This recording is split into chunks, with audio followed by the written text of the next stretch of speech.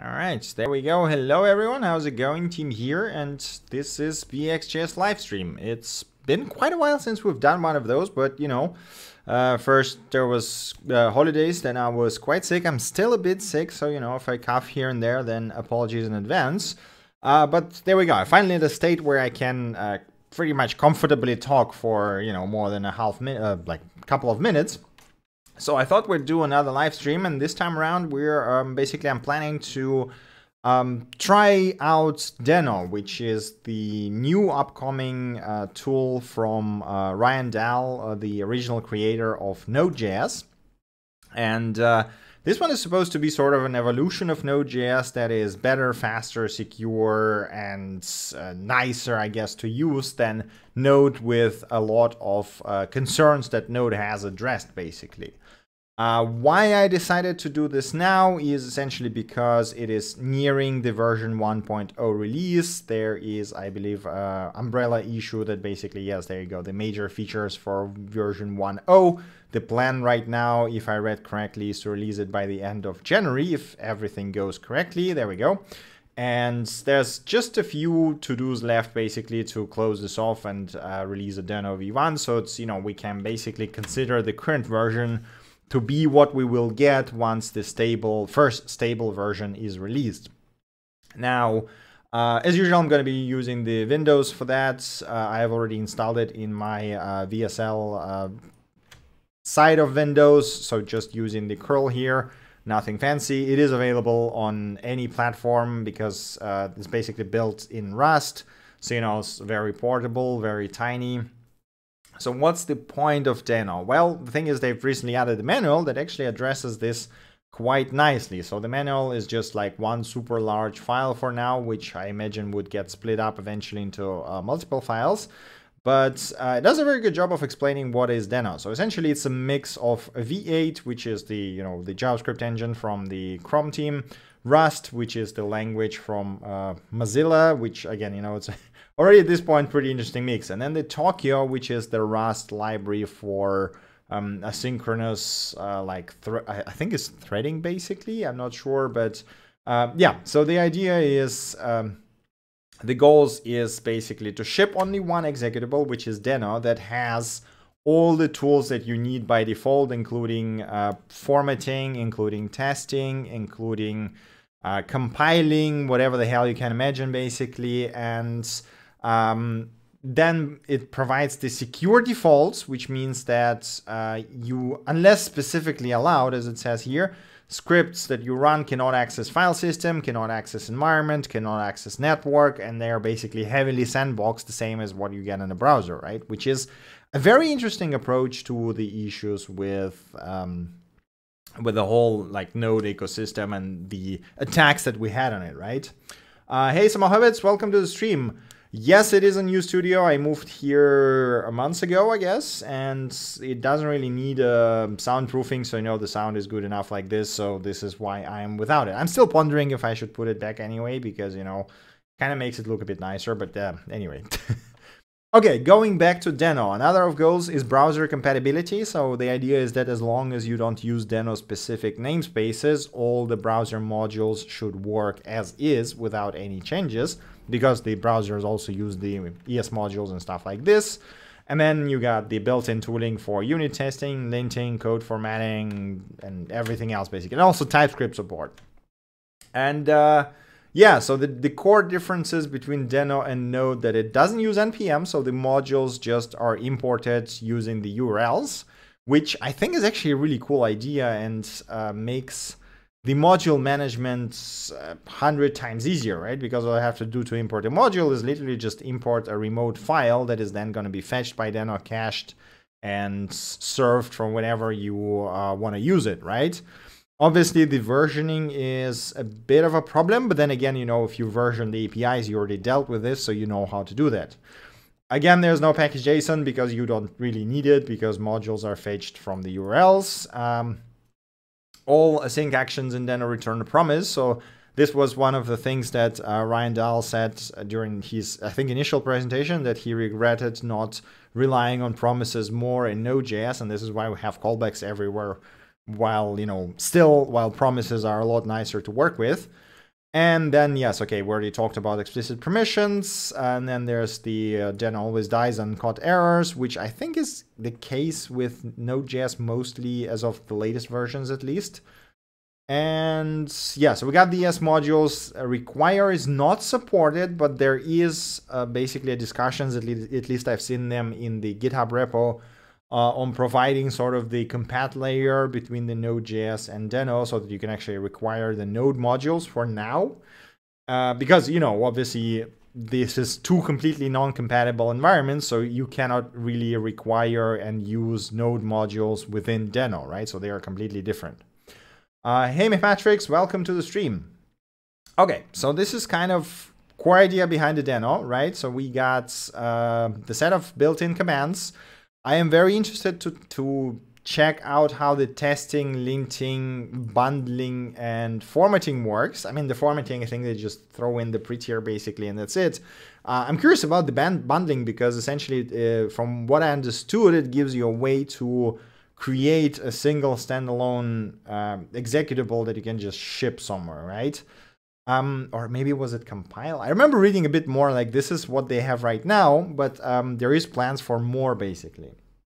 But anyway, what we're gonna try to do here today is build a very simple server with Deno and see how exactly it works, right? So as I already said, I have installed Deno in my VSL. So we got Deno version 0.3.0, which is currently the latest one. So it uses TypeScript and 3.7 and V8 version 8.1, which I honestly not sure what is included in it because the latest stable version of V8 is 8.0 and yeah, 8.1 is basically the edge one, what we currently have in the master branch of the repository.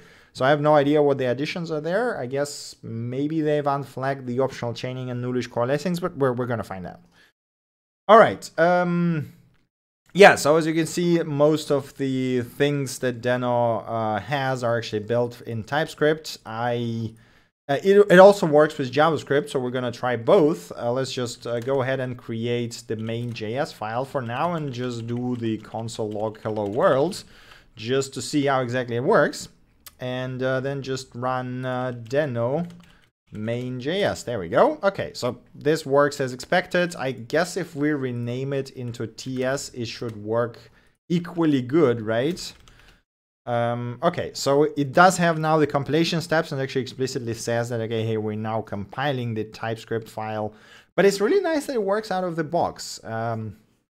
So this is definitely an advantage in my book. I mean, you know, as you might know, I'm not a huge fan of TypeScript myself, but I guess maybe what's always stopped me from using it was the fact that, you know, you have to set up the compilation and it's always a pain in the ass to set it up with Babel and there's like a bunch of other problems. And if it works out of the box, maybe I would even switch to it. How's your experience with VSL? In my case, Git was working extremely slow and sometimes auto-opening the browser. I mean, I'm not using a lot of tools that auto-open the browser or anything like that, but it works perfectly fine. So like this is pretty much stable working environment that I use on, well, almost on a daily basis, right? So I have like I have my working laptop, which is a MacBook, and I have this computer, which I use at home, and I've been coding in VSL for about a year now. And yeah, there are some, you know, problems and minor issues, but nothing too major. The performance can be usually solved by opening a defender and turning off the real-time protection. Because this is like one thing that is a bit annoying is that because the VSL stores files on the Windows side, the Defender will scan all of them, and if you work with Node.js, if you install Node modules, it's gonna take ages to scan all of that. So yeah, that speeds up things significantly. Same with Git actually. Other than that, I don't know, works perfectly fine. I'm really looking forward to VSL 2, but we're gonna see how that goes. But anyway, going back to Deno. So we got this console log thing. Let us see how do we actually... okay, so this is the file example. Yeah, so note that by default, you basically can't read files. So you know what, let's just try and do that. I'm going to paste this here. So there is, if I understand correctly, top level await support already now. So while it complains that, hey, you can actually use await at the top level, you can. And instead of going for 4 and using the file that we get from the input, I'm just gonna go and use test.json. Let's just do it this way, and I'm gonna create a test.json file over here, and we're just gonna be hello. Yes, this probably should be like this, right? Worlds. There we go. I'm just gonna save that. Right, so if we open that and we copy it to std_out, I assume that should work. All right, so if we go Deno main.ts, so this should fail. It will tell us, okay, permission denied. So as you can see, you cannot actually run Deno or any scripts in Deno that try to read the files without explicit permissions, which is, why am I always typing done? Okay, I have to learn how to type Deno now. Okay, so here we go. Allow read. Whoops, that is too much. And then we go main.ts, and there we go. So it actually reads the file, it prints us the stuff. It's a very nice security feature. I'm wondering if there would be a way to compile it to an app that explicitly has those permissions granted. I assume it is.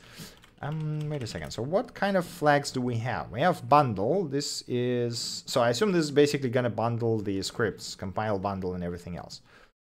We have completions, we have eval, we have fetch the, okay, so you can explicitly say just fetch the dependencies for me.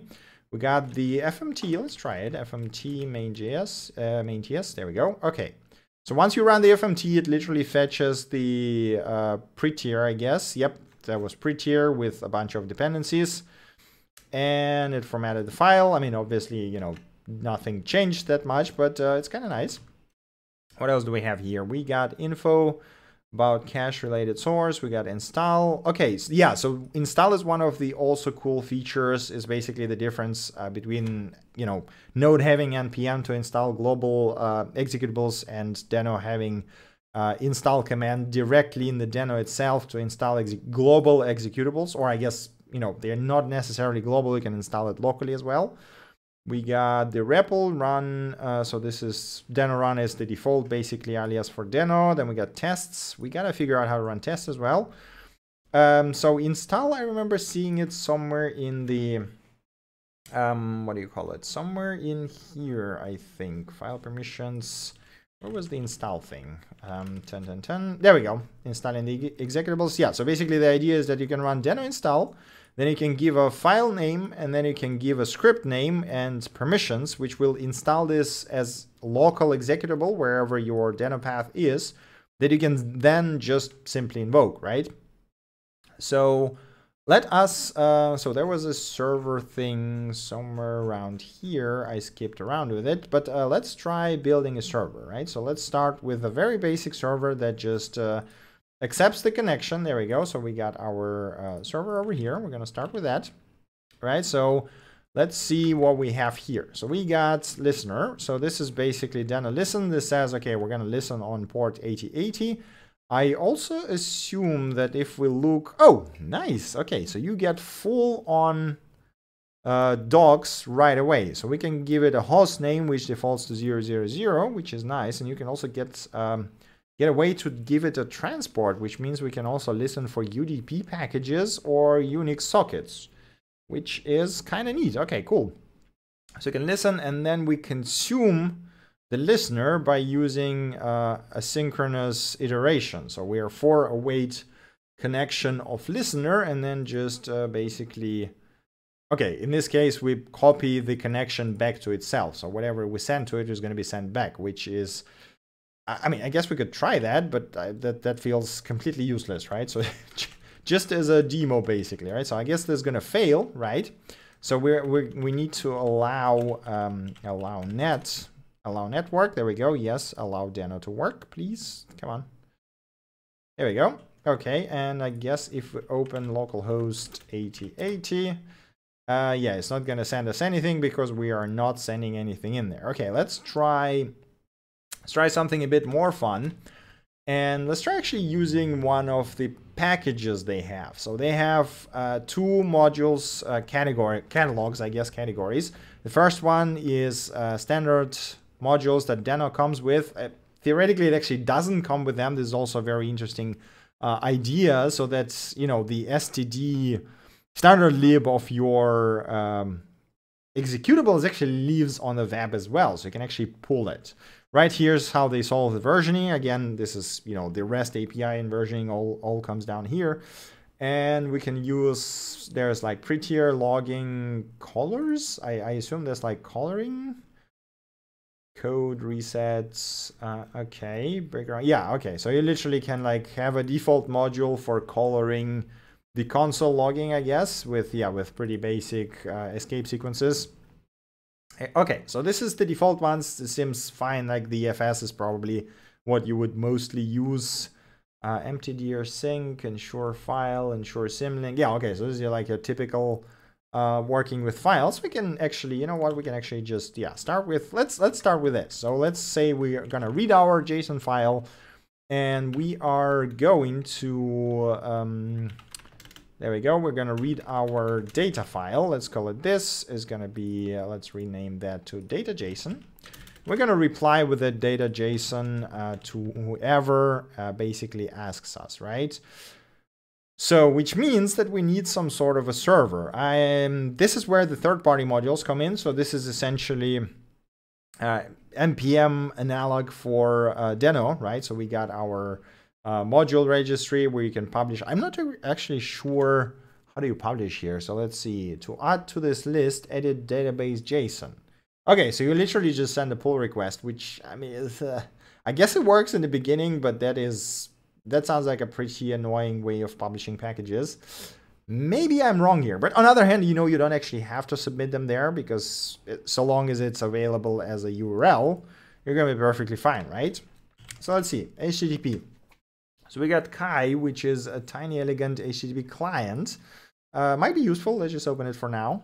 We got, okay, millisecond formatting. We got Oak, the framework for Deno middleware. Okay, so let's see that. We got promise. Okay, this is clients. I think that's it. Okay, so they only have two, like one client. Okay, couple of client libraries and one framework for middlewares. So let's see this Oak thing.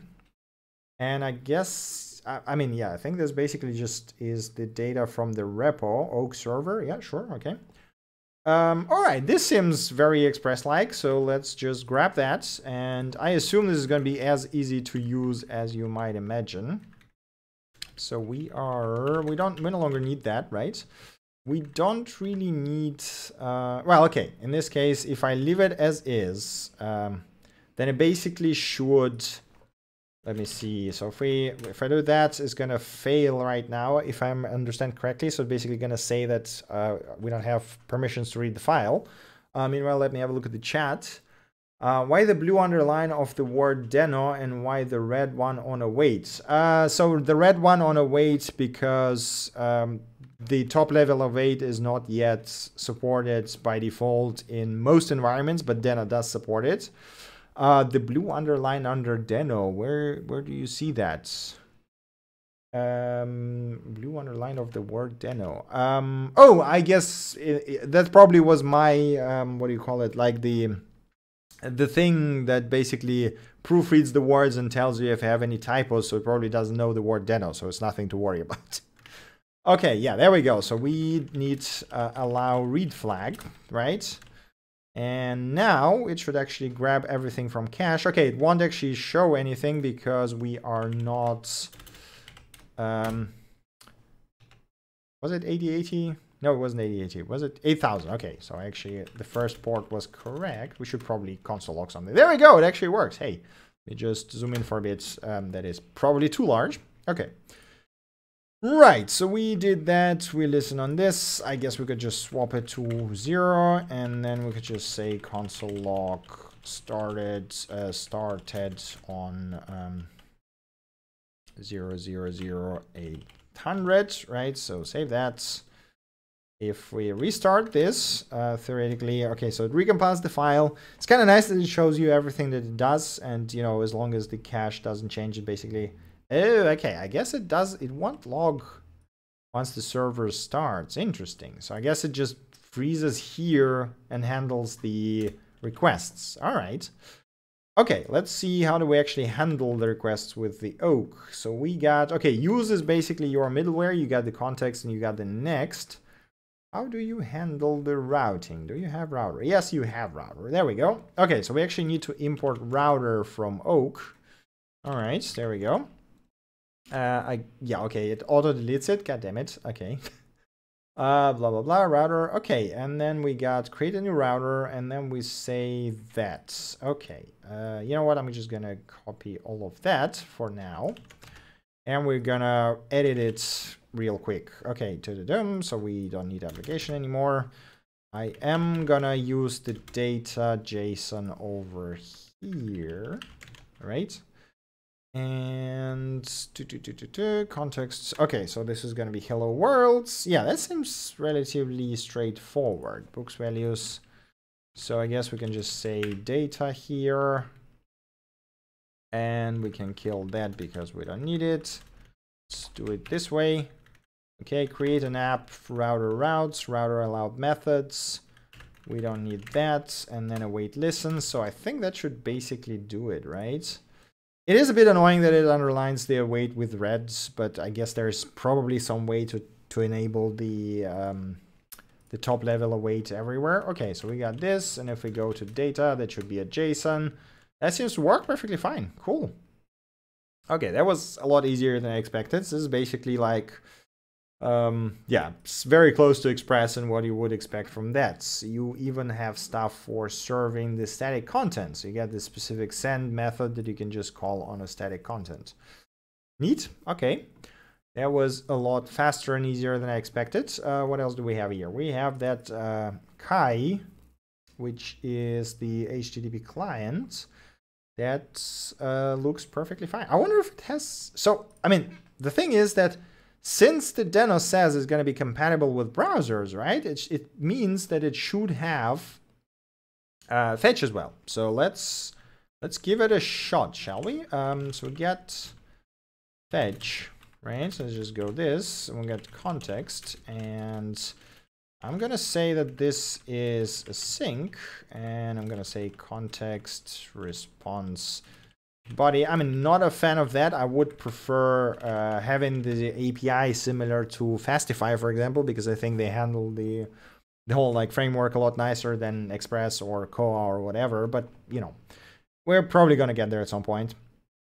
Okay, let me think. First of all, I'm kind of curious if the async method will work. Probably should, right? Because it theoretically doesn't. It shouldn't matter, at least for the Deno, if it's sync or async. Yeah, there we go. That works perfectly fine. So let's see. There was Pokemon API or something like this, right? Poke API. There we go.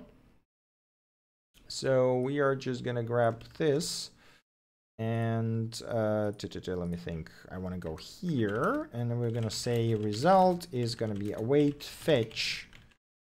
That is a bit too much line breaks, and we are gonna get type ability Pokemon. Yeah, you know what? Yeah, let's just grab this and send it back, because why not? Then we're gonna say then res JSON, because we're gonna get it JSON, and we're gonna say just send the res back, right? So theoretically, I need to restart that. I wonder if there's like watch flag or something in a way that, you know, you don't have to actually manually restart. That works. It has fetch by default. Okay, that's pretty great actually. All right. Yeah, here's the question. Does it have Deno run help? Is there reload? Reload the source code cache. That is not what we want. There is no remote, do not... Okay, so there's some really nice config flags here. Okay, allow all, allow blah, blah, blah, write, read, cached only, config, current thread, help, import map, log, log level, no remote, reloads. Reload everything, reload specific modules, seed. So I guess there is no way for right now to sort of hot reload or anything like that. I wonder if they have the plans. An interesting question. Let me see. So if we go to the Deno, let us see if they have a plans for hot reload or anything like that. Hot reload. Major features for 1.0. Okay. It is mentioned in here, hot reloading. There will be hot reloading, restarting would lose all states. Okay, 1 kill, okay, not needed. Right, okay, so they basically have the hot reloading planned, but it's not landed in the Deno itself yet, which is, makes sense. I mean, you know, V1 doesn't really need to have it. It's a nice feature, but it's perfectly fine without having that. Okay, again, since we're compatible with browser, I should be able to just say this, right? And if I restart this server, that is not what I want to press. There we go. We should get a nicely formatted JSON now. There we go. I mean, it's actually pretty snappy. I'm surprised. Here's the question. I'm very interested in what I want to do. I want to open Task Manager and I want to see the footprint, 30 megs, and that is including the JSON that it basically fetched and held in memory, right? So that is very slick. Okay, here's, let's try compiling. Let's try compiling. I'm very curious about that. So Deno, I actually want the whole thing, right? So I want to say compile. Cannot resolve module. No, wait, what was it? Deno bundle? What was the command? Deno bundle, right? Deno, right? So we need compile, but we replace compile with bundle. Okay, the other way around, I guess. Deno bundle. Main TS.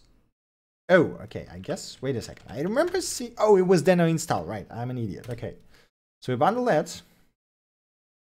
Whoa, okay. I guess we need, let's call it server TS. So I guess by default it just writes to std out, which again makes sense, but okay, so we basically, once you bundle, you get the complete one file that you can just execute and won't pull anything out of the remote dependencies, which is pretty damn convenient. So let's have a look at it. Right, so essentially Webpack integrated right into Deno itself, which is quite nice. It does not minify anything, but you know, in case of Deno, Node.js, and server side, it's not really important. Right, that's kind of neat. Okay, so what can we do? We should be able to basically say this, right? Where's my run commands and server TS. Okay, so it still compiles it because it is in TypeScript. And what is happening here? Reserved words. Why are you complaining about await? So now it complains about top level await. Interesting. So this is our read JSON, right? So there we go. And why are you complaining? I mean, I guess we could move that reading over here. Right. Okay. Let's see. Is that a bug or am I just missing something? Okay. Yep. Okay. So it's this is slightly amusing. So basically, if you start the main file, right, it works perfectly fine. So we got our server, it works okay, and we can interrupt it. But as soon as you bundle it, the top level await stops working for some reason. So we go server TS, it goes, hey, there's a reserved word, you are not allowed to do top level await. Interesting. You can run it as, can you? No, it doesn't have the X flag on it, right? Server TS. So that is, I mean, it's not an executable, and it also shouldn't have it doesn't have the header to be an executable. We will install it once we figure this out. So essentially what I can do is I can just do that, right? And just say console log listening on 8080. So this should start listening, and we should be theoretically fine. Okay, let's try that. So if I start that, it does not do that. Okay, I did save it, right? We do not get the logging, but the server does work perfectly fine. Interesting. How the... Oh, because the promise never finishes, so we actually don't need that. So theoretically, that should work just as good, right? Yep, there we go. Okay, cool. So now if I compile or bundle that, let's call it correctly, no longer should throw errors on the top level await, which again, it's a bit weird that it does, but okay. And then we go server TS. Okay, cool. So now it works. All right. And here's the question. I want, did it bundle the file that it read from the file system? So to fetch data, was it, right? Yeah, okay, so this is our data, and if I rename the data JSON, it will actually crash. Yeah, okay, cool. So it doesn't bundle the file from the file system, which, you know, makes perfect sense. But I just wanted to make sure. Okay. All right, so now we got this server TS, which means we can do Deno install, and what was the signature for it? Deno install exe name, let's call it test server, and then command is Deno install server. So then we go, I guess I should be able to say server TS, right? So I should be able to link the local server. And then we go allow net and allow reads. Although this will crash because the data file will not be there. But anyway, let's try that. Okay, so the installer is also a third-party component that's going to be pulled on demand. This is really cool. So that means that if you are not using any of those features, they will never even make it to your machine, which is pretty cool. I think I already have it in my path, so theoretically we should be able to just do this. No, I don't. Okay, let me see. So what I need this, and I need to edit my okay, right, so it's a different one. Okay, so it's not the same as the Deno install path. Okay, that's fine. Yes, let's save it, source it, and now we should be able, what are you complaining about for safety? Oh yeah, okay, I'm gonna fix that later. Test server, and it actually works. Okay, cool, and it will pick up, so it will work in the current folder. So whenever you run it, there should be this data file. This is kind of neat. This is, I mean, I am surprised at how great this works. We can actually remove the server, so that should still work, right? No, it doesn't. Okay, so it basically links the folder. Okay, let me bundle this. So it links the, wherever you put the file, it links it to the binary. Interesting. The size of the test server is 600 kilobytes, as you can see here, which, I mean, it's, you know, it's decent size, but it's not too terrible considering we're talking server side. Which, again, you know, what is the, I wonder, what is the size of a Deno actually? So if we go to local bin, and that is 56 megabytes. You just get one file, which is really damn impressive, to be honest. Okay, cool. So let me see BxJS. Where is the Deno? Okay, remove the server. Now, one thing is that essentially, since you don't have package.json or anything like that, or npm scripts, you do need to create something like a makefile, right? Where you would have your commands, which would mean for run we would have Deno, we would have this main TS, right? Which, I mean, I guess it's not a big issue, and normally you wouldn't, I mean, I guess you would need something like this anyway, right? So let's do builds. It's going to be Deno bundle main TS server TS. Copy that just so that it's basically in the repo, in the final repo, and there is some way to reproduce that. Let's call it install, and it's going to be Deno install. Okay, you know what? Let's inspect what it actually installs. I'm kind of curious.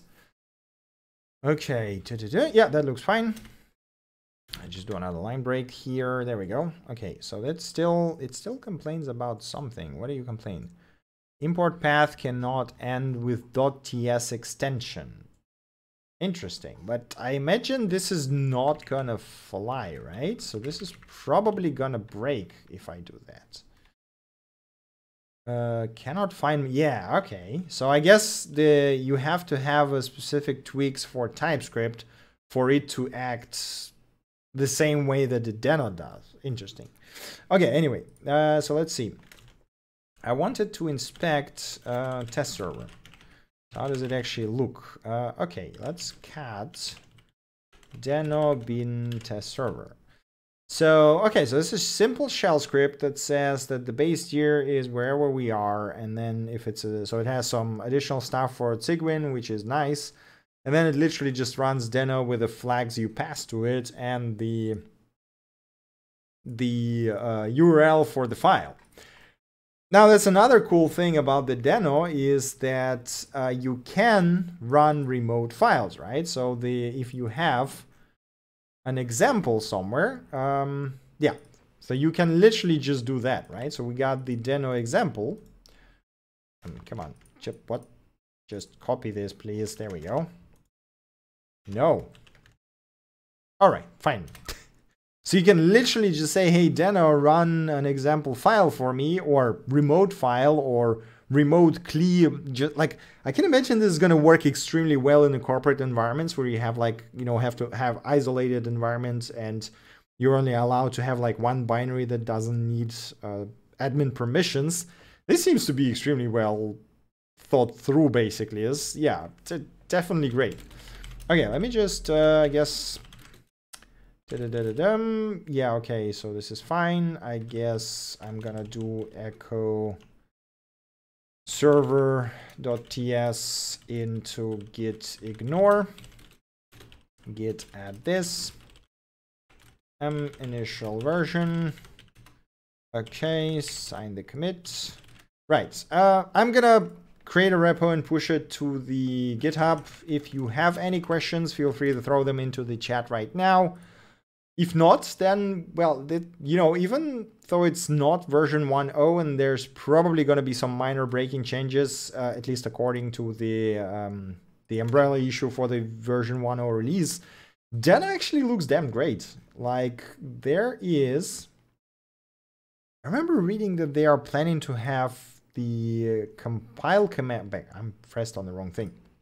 I remember reading that or was it in one of the presentations from Ryan Dahl, that they want to have the Deno compile command that would essentially build one standalone binary that includes the Deno itself plus your code, which sounds really damn cool. And this is pretty damn exciting.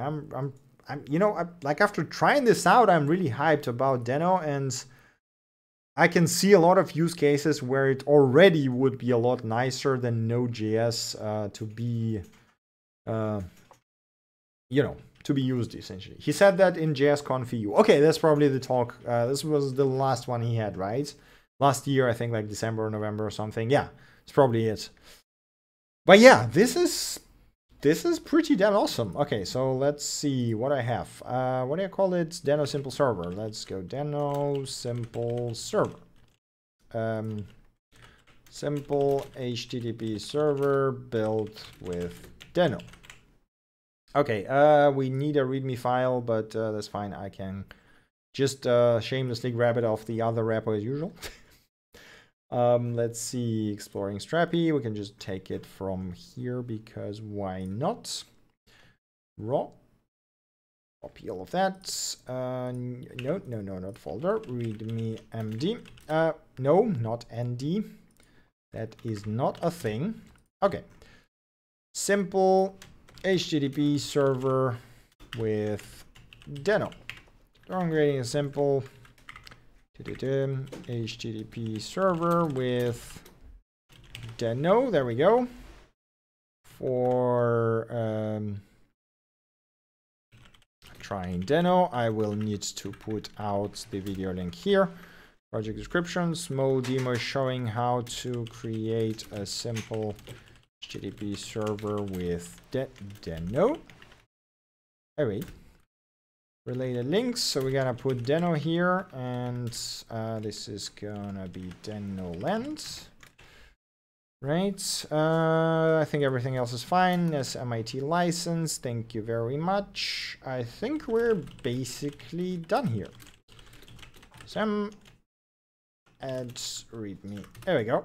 Okay, cool. Now I just need to push it to the GitHub and we are basically done. So if you guys have any more questions, suggestions, you want to try something else with Deno, you have some crazy ideas, throw them into the chat right now. If not, then that's basically it. I guess we can just wrap it up here for today. I also feel like I need to drink some more cough medicine because my throat is starting to be like, bleh. This year's flu is just annoying as hell. Looking forward to be production ready. Absolutely. I mean, I've read that actually there's quite a few people who are already using it in production for like months, basically, at least internally, which sounds crazy, but it actually seems pretty stable. I mean, the Deno itself is essentially just a tiny wrapper around the V8 with some Rust on top, right? Which, I mean, Rusty V8, I believe, has been around for some time.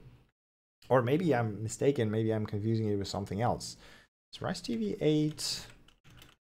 Is that the Deno thing? Okay, so Rusty V8 is the... Oh, okay, right. I'm definitely confusing it with something. I guess this is exactly the bindings that the Ryan created for the V8 when he switched from using Golang into Rust. Interesting. Looking forward to see how the development ecosystem will evolve.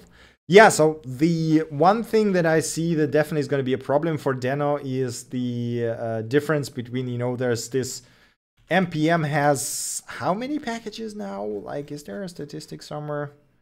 Status, npm number of packages. No, that's definitely not true. That's definitely not true. It's probably more than 1 billion now already, right? Come on. Okay, I'm not sure if that's gonna work. Okay, it does work. Okay, 1.2 billion packages. Or is it million? What is this? cpan npm. Where is npm? npm. Can I just please get npm without everything else and just give me a bloody number? Where is it? npm, that is 1.2 million packages. That's a lot, right? And yeah, so the problem is that Deno will have to provide some sort of a way to get compat with those packages because people just won't rewrite them from Node.js to Deno just because Deno is here, right? And like, I mean, Node.js is going to be around for a while and it's still a viable platform to work on. But like, there's two things. First of all, you can use node packages within Deno using something like JSPM, right? So we got the JSPM thing, and they have the ES modules CDN, which means that if the if npm module is ES module and is browser compatible, you can literally just import it in Deno using the dev JSPM IO and then /module name and just use it there. Now, the problem is a lot of node modules rely on nodes stuff, right? Like FS, like, I don't know, workers, whatever you can imagine is in Node API. And those obviously won't work even if converted to ES modules. They will fail because you cannot pull FS from Node into Deno, right? Because they work differently. Now, the cool thing is that I already seen the compat module somewhere. I think, wait a second. I think it was in the Deno land, actually. There was, no, I'm pressing the wrong thing again. Where was the standards? And I think it was over here. Come on. There was, no, there we go. So there's already a STD node, which is basically aiming to have a compatibility layer for Node.js STD lib, which means once this is finished, you would actually can basically just load the node modules and use them as is. And obviously, you know, it's still lacking a lot. Like, yeah, there's maybe 1/5, 1/6 of all the modules is implemented, but you know, it's getting there. It'll be very interesting to see if they actually finish that or if they drop it for whatever reason. The interesting thing is that you can actually do the CommonJS module loading right now from the local files using the create require approach, the same way that it works in the ES modules and node.js. The problem, of course, is that it won't actually work unless there are other modules that are actually implemented within the Deno itself. But anyway, it's a pretty exciting project. Really cool to see how far it came from the beginning. It's been quite fun to play around with it, so it's definitely nice to see that. A lot easier than I expected. TypeScript, I mean, okay, there was a few problems, especially with building and the fact that it does support top-level awaits if you do it when you just run, and then it doesn't when you bundle it, which is a bit, I mean, it sounds like a bug, to be honest. But yeah, there we go. All right, doesn't seem like there's any more questions or suggestions, so thank you guys very much for watching. I hope you enjoyed the stream. I hope you found out something interesting about Deno. Maybe you even decided to try it out for yourself. I absolutely encourage you to do so. It seems like a very nice tool. As usual, if you missed the stream, the VOD will be available on Twitch immediately or on YouTube in a couple of hours. If you have any questions or suggestions, feel free to join our Discord chat and throw them in there. We'll be more than happy to hear them. And, if you just want to talk about Deno, again, more than happy to do so in our Discords. Yeah, that's basically it from my side. Thank you guys very much for watching, and I see you next time. Bye.